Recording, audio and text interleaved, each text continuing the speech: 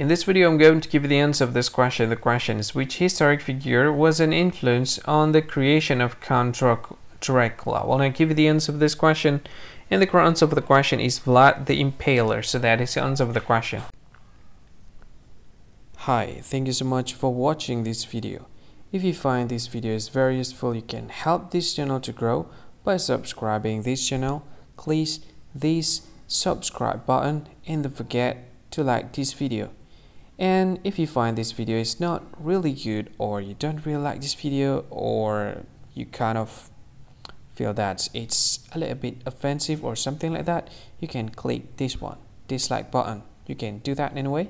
And if you want to share this video with your friend, you can share it by clicking this share button, and you can share it to any social media that you wish that is currently available at this time, like Facebook, Twitter, LinkedIn, and many others, right?